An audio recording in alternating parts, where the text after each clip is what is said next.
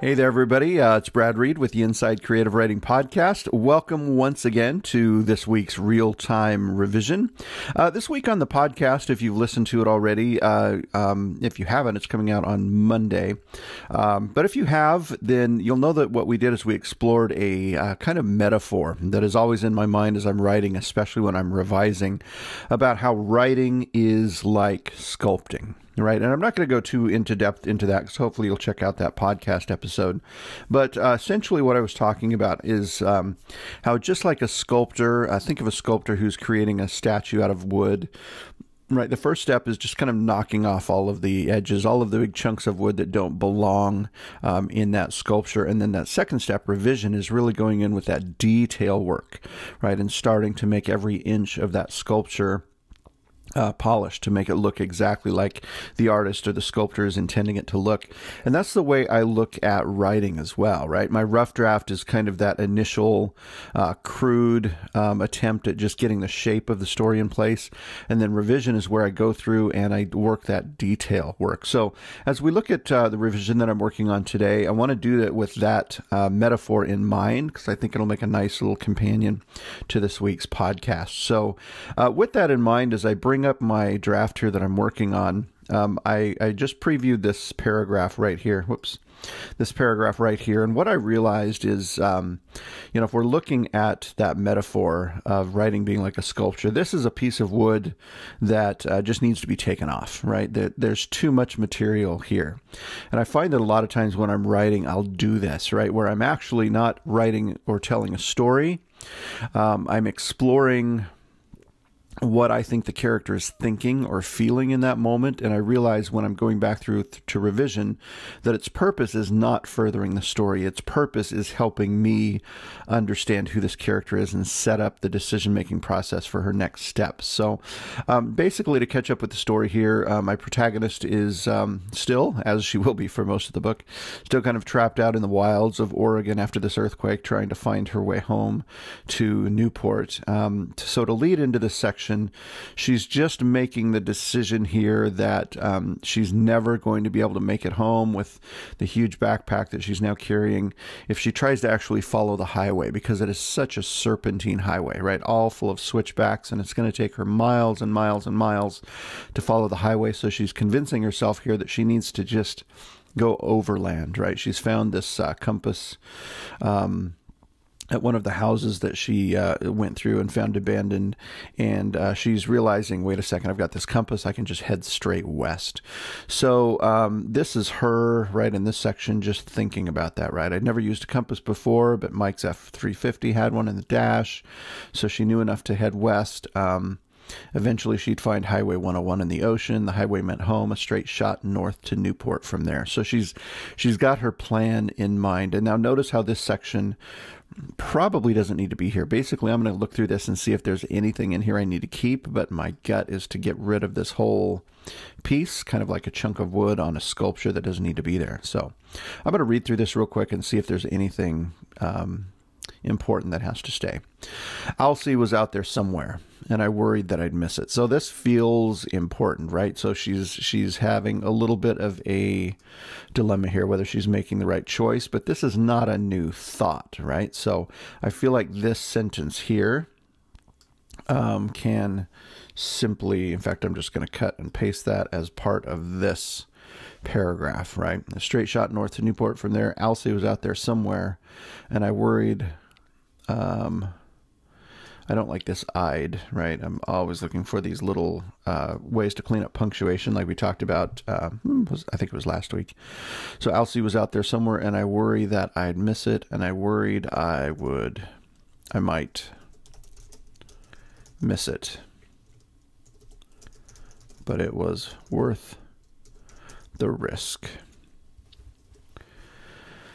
So I might miss Alcee. So I just literally restated the same thing here, so that can go away. You'll notice this is highlighted. What I do with Google Docs, I may have mentioned this before, is that I'll just drop in a little note or a little comment, just saying start revising here. So I always know when I come back to this on whatever computer, whatever place I might be writing, that I can pick right up where I left off. So disregard the highlight there. That's all that means. So So we can get rid of this, which is actually going to get rid of that highlight, and see if there's anything else I need in here. But I wasn't entirely sure that Alcea was even on this highway.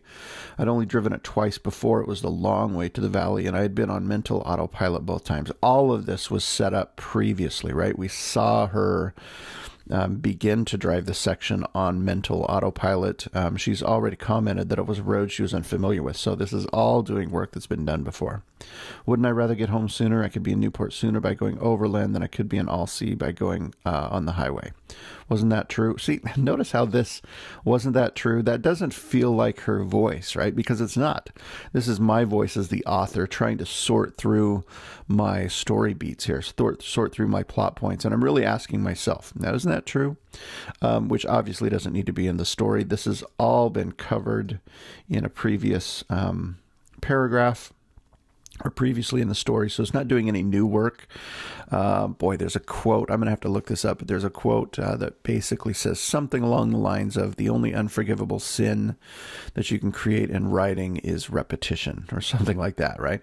So as soon as you start repeating something, even if you're saying it in kind of a different way, if your audience is already, if your reader already has heard it, this feels like dead weight to them, right? They either feel like you're treating them as not very intelligent because you have to keep repeating these things, or they just get bored with it. So I'm always really cognizant of when I'm trying to do work that I've already done before, right? So I can get rid of all this too because it's been done before. And even if I did find Alcea, there's no guarantee that there would be help and information there for me. The choice seemed obvious and my God was with me. So this too has been covered before. Earlier in the story, I don't think it's a section that I used for a real-time revision, but we learned that Alcea is this little kind of tiny little town. So we know, right? We recognize as a reader that there's no guarantee there's going to be help there. We don't need to say that out loud. The only piece that might need to be here is this idea that she's not giving up on her faith at this point. That's going to be a huge theme throughout this story is, you know, at what point does her faith crack for her? So I do kind of want this little moment in here where we understand as a reader that she's willing to make this kind of risky decision because she believes in this God that is guiding her, right? And actually, this is going to be a little bit of a deep dive here, so I apologize if this is too much to do in a real-time revision. But back here a little earlier, I embedded... here it is. So I embedded this little initial doubt, right? I'm trying to build in these doubts that maybe this religion that she believes in that's been passed down from parent to child for generations, may not be valid. So I have this moment here earlier where she says, my father had said that animals have a sixth sense for disaster and run to safety before it lets loose. Maybe that's just an old wives' tale passed down to children who accept it without question and pass it down to their children in turn, right? So here's my first little doubt in, wait a second, maybe not everything my parents have told me is reliable. So I want to somehow make this reference to, but God was with me, a little more subtle because that feels too on the nose. So if I can just echo some of this language here. Maybe that's just an old wives' tale passed down to children who accept it without question and pass it down to their children in return. So I like this without question. I don't know if this is going to be successful or not, but you're getting to see the nitty-gritty here of how my brain works when I'm revising. So straight shot to Newport from there. Alcea was out there somewhere and I worried I might miss it, but it was worth the risk. So basically what I need here is another thing that sounds or feels to the reader like kind of an old wives' tale that she still believes in. And hopefully that's going to be subtle enough that the reader makes that connection. Like, wait a second, she just realized that not everything that's been passed down to her is valid. But why is she still trusting this? So let me think through this here a minute. Alcea was out there somewhere and I worried I might miss it, but it was worth the risk. As my father always said, and I'm just going to make something up here to get something on the page for what I'm thinking about. When you go with God, you go with confidence. So I think you can see what I'm getting at here, right? I'm trying to get this, let me go back up here. Pass down to children who accept it without question. So here it is. My father always said that this, and it's wrong. So I want to have another mention here, as my father always said. That might be too close, right, to literally repeat that line. As my father always said, when you go with God, you go with confidence. This is not working. It's closer though, right? I think you can see what I'm getting at here is that I'm trying to get this echo in. I'm not going to belabor this point because it's really not what I was thinking I would do as I looked at this real-time revision, but you never know, right? These are the places that popped up. And like I talk about in that, in this week's podcast, these are those moments where the polish happens, right? It's worth getting in here and digging through this. And I may rewrite this section, these 2 lines, 8, 10, 12, 15 times, right? Until it clicks into place and I find that right balance of subtlety, yet obviousness, that my reader will make that connection, yet it doesn't stand out as too heavy-handed or convoluted. So I'm going to leave this for now. In fact, I'm going to drop a little note here just to, oops.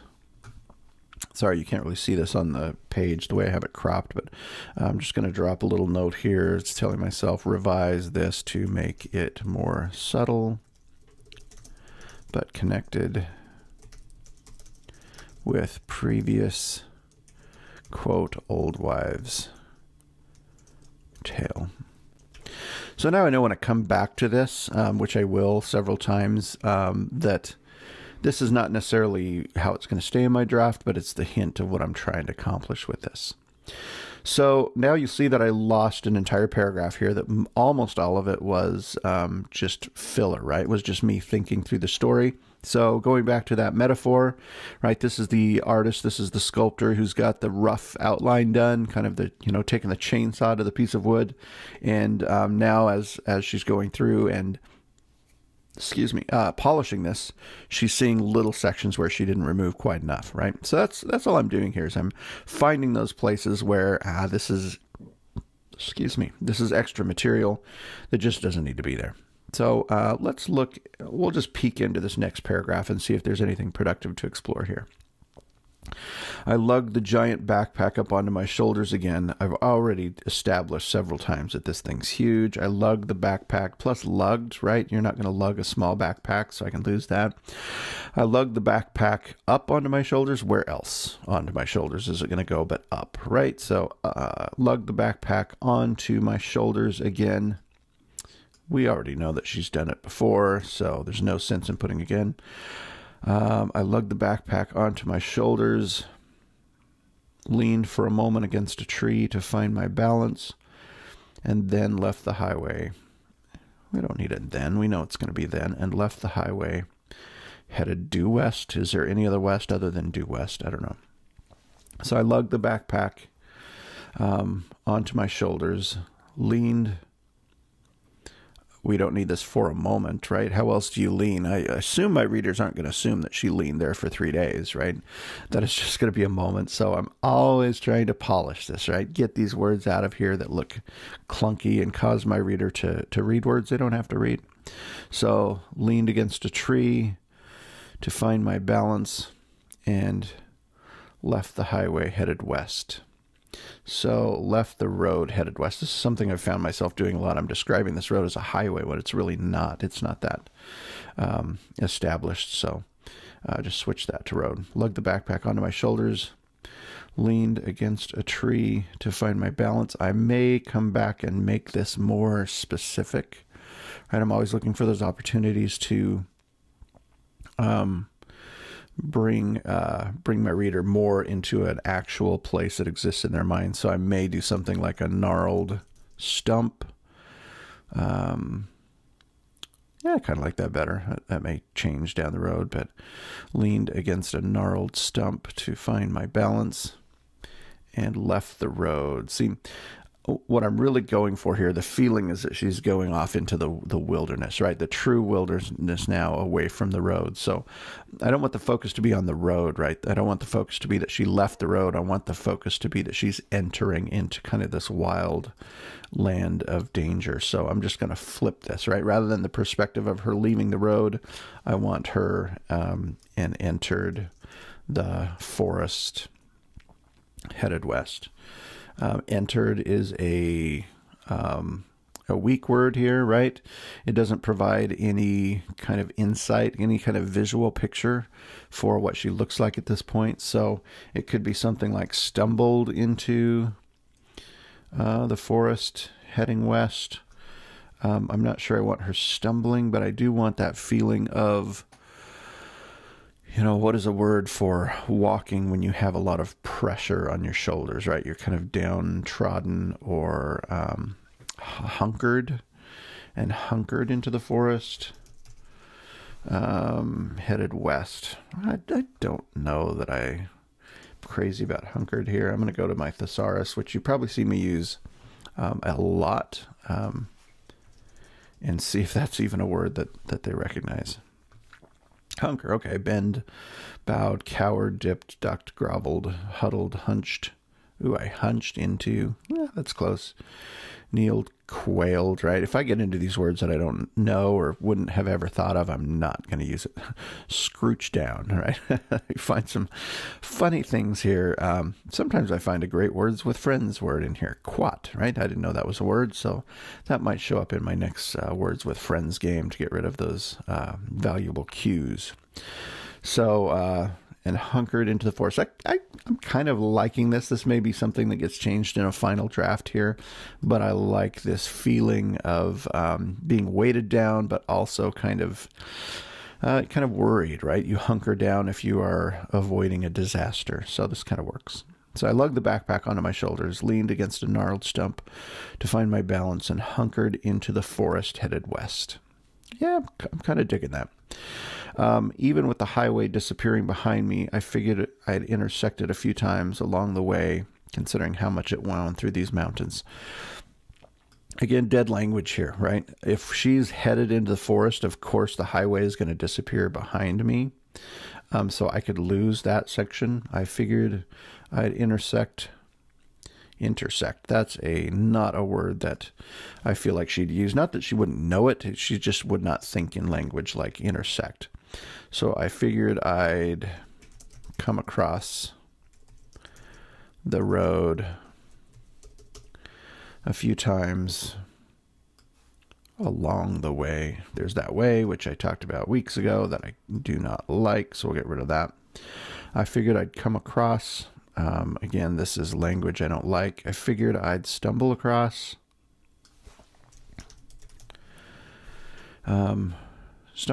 the road a few times, considering how much just how it wound through, like back and forth. I still need through in there though. But I'm trying to get that kind of zigzag. Oh, considering how it zigzagged. I don't know about that now that I see it in there. So I lugged the backpack onto my shoulders. I lugged the pack. I'm always looking for places to shorten these things. I lugged the pack onto my shoulders, leaned against a gnarled stump to find my balance, and hunkered into the forest headed west. I figured I'd stumble across the road a few times, considering how it zigzagged through these mountains. I figured I don't like here, right? So we obviously know that she's figuring this because it's all from her perspective, so I don't feel like I need to say this. So I'd likely stumble across the road a few times.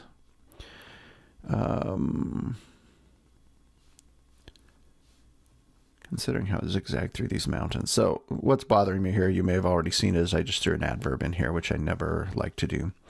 So I'd likely stumble across the road a few times, considering how it zigzagged through these mountains.